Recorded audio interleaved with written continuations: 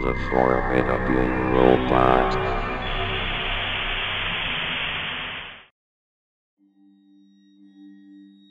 Superintendent Chalmers was a punxsutawney at the world, or least he had been, ever since that unforgettable luncheon he had with his good friend and possible lover Principal Seymour Skinner. Ever since that luncheon, Chalmers had been obsessed with steamed hams, but not because he had an addiction to them or anything like that. No, Chalmers was more concerned over the fact that Skinner called them steamed hams, despite the fact they were obviously grilled. One day, Chalmers had gone to Krusty Burger and ordered a Krusty Burger. He took it to his house and looked at the hamburger over with a microscope. It looked just like the steamed hams that Skinner had served him just a few nights prior, and just like those hamburgers, this Krusty Burger was obviously grilled. Chalmers began doing some research by asking people around Springfield if they had ever heard of steamed hams, before all the while keeping a constant eye for Skinner and his crazy explanations. Chalmers was eventually approached by Virgil the Turk Salazzo, who claimed to be a hamburger importer from Sicily. Salazzo and Chalmers had themselves a drink at Moe's Tavern, where they discussed the steamed hams. What you must understand, my friend, is that steamed hams, as your friend claims, are an Albany expression. Salazzo explained before continuing with, which means we must be there to discover the truth. What would Chalmers do to Skinner when he found out the truth? He didn't know, in all honesty. Perhaps he would fire Skinner, but that might be going too far, especially since all Skinner did was serve him hamburgers from Krusty Burger. He didn't try and kill Chalmers by feeding him salty rats you find under a bus in Shadow Reader's home turf. The following day, Chalmers and Salazzo took the bus from Springfield to New York City, and arrived at the bus station catching a cab to Albany. Also during the cab ride, the driver let out a massive fart, which stunk so bad that Chalmers had to stick his head out of the window to escape it. It smelled like a guy who ate a smelly dog named Chili Charlie, and then spat it out before taking a steamy dump for it. Salazzo then patted the driver for the back before saying, "Nice work, I'll remember that." He did this because Salazzo had a fetish for farting. A fetish he had since 1933 at the Peace Summit with Gun Smelly Hound. When they finally reached Albany, Salazzo paid the driver with a small loan of $1 million. They reached a small corner store named Hamburgers and Chips. They asked the chef if he had any steamed hams, to which he replied with a massive yes. He then did a funky dance as Chalmers and Salazzo got themselves a table. The chef then brought their burgers to them, and sat there curiously childlike as the two men ate their hamburgers. "These hamburgers are obviously grilled," Chalmers said as he had nearly finished his burger. No, I said steamed hams. That's what I call hamburgers. A voice called out in the distance, as Principal Seymour Skinner came into the restaurant.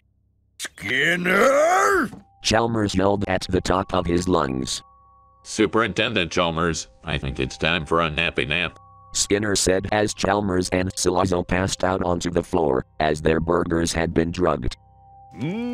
Steamed hams," Skinner said evilly, as he and the chef dragged the pair into the basement of the restaurant. They awoke several hours later in a daze. All Chalmers could make out was a small shadow figure, putting some cans of Pepsi onto a baking tray. "Seymour, is that you? What are we doing here? I'm scared." Chalmers cried while shaking like a munchkin on crack. "You shouldn't have come here, Superintendent," Skinner said ominously before continuing with, "I told you steamed hams were an Albany expression, and I told you they were patterned Skinner burgers and bold family recipe, but you didn't listen to me," Skinner said in a harsh but wet voice. "Oh, another thing, Superintendent," Skinner began before continuing again with, "you really need to think who your friends are." Salazzo then appeared behind Skinner with a smug grin on his face. "Salazzo!" Chalmers yelled at the top of his lungs. Salazzo explained to Chalmers that he was actually a major drug dealer from Turkey who had become an informant for Skinner. He had told Skinner about Chalmers' plans to find out about the steamed hams, as well as his plans to fire him when he discovered the truth about them. "So what is the truth then? The truth about steamed hams?" Chalmers asked, to which Skinner replied with, "Here he comes now." Suddenly, a big fat sweaty man came running in, and yelled, "Hey, let's start the game." "Hi, Chalmers said, bewildered, as Skinner said. You see, steamed hams are actually made from same spoke.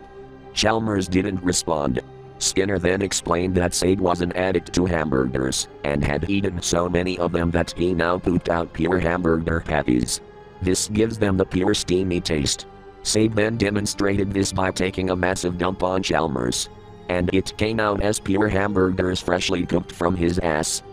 What the? No. Chalmers couldn't even form a proper sentence, as Skinner left him to be killed by Salazzo. Meanwhile, the chef and Sabe accompanied Skinner back upstairs. You backstabbing son of a bitch. Chalmers yelled as he tried desperately to break free from his chains. What you've got to understand is that what happened between me and Don Corleone was strictly a business matter. I have great respect for Don, and I would love to be in his service one day. Salazzo explained as he became quite insane from an addiction to chewits. Suddenly, Sabe then came falling down the stairs on top of Salazzo, crushing him to death in the process.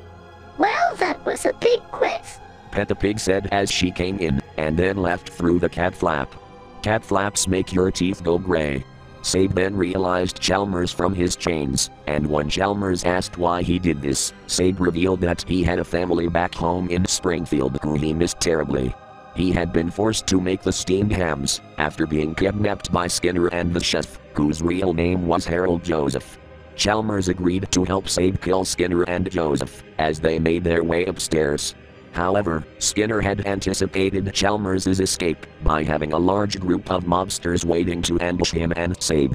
They survived the attack, however, killing every last hitman who stood in their way. They made their way onto the streets, where they saw Skinner and Joseph driving off in the steamed hams mobile. Joseph picked up Chalmers, giving him a piggyback ride, as the two men followed after Skinner and Joseph. The steamed hams mobile ended up crashing outside an old abandoned warehouse, somewhere on Staten Island. Chalmers and Sabe followed Skinner and Joseph inside the warehouse, where another large group of hitmen were waiting for them. They survived the attack again, and confronted Skinner and Joseph at the top of the warehouse. What are you thinking, Chalmers? You think they're just gonna let you walk after everything you did? Skinner asked rhetorically. Well, I'm hoping so. Chalmers said bluntly. Skinner then continued with, You think I give a shit about the fans or those tired old fucks on the school board? They're using you, Chalmers, just like Solotto used you, just like I used you, and just like that rat fuck Henry used you. Skinner explained before continuing again with, And now you dumb fuck, you're gonna pay for it. Skinner yelled as he pulled out a Tommy gun, shooting it at the floor. Shit, I never could fire one of these things. Skinner said while trying to reload his Tommy gun. So Chalmers and Skinner engaged in a violent shootout, while Sabe took care of Joseph by eating him in one go. Eventually, Chalmers managed to get 6 shots into Skinner, causing him to fall onto the floor to very near death. You know something, Seymour? For the last 10 years all I've done is kill. I kill for my country, I kill for my family, I killed anyone that got in my way. But this one's for me. Chalmers finished as he shot the fatal bullet into Skinner's head, killing him instantly. Right, so where now? Sabe asked, as he and Chalmers made their way out of the warehouse. Well, after this, I'm going to take a rest. Chalmers explained.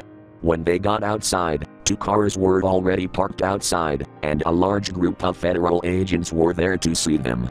You see, Chalmers had been sent to gather information on the steamed hams, after making a deal with the FBI, who would in case stop his corruption from leaking to the press.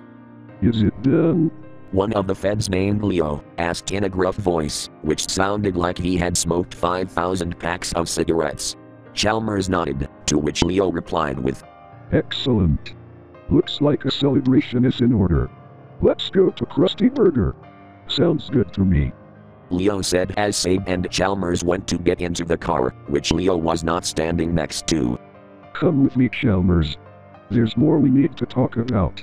Leo said, albeit a little sadly as Chalmers got into the car with him. Okay, we'll see you over there. Sabe said as he got into the other car, whose driver looked like he was high on toast. As they made their way down the street, Chalmers asked, So what's the big secret? Leo didn't respond. Chalmers looked up through the windshield and saw that the car taking Sade took an unexpected turn and drove off in the completely wrong direction. Hey, what the hell's going on? Where are they going with Sade? Chalmers asked furiously. Leo then said in a sad voice, Sorry kid, Sade wasn't part of our deal. All Chalmers could do now was sit there helplessly as his new best friend gets driven away to whatever fate awaited him at the end of that drive.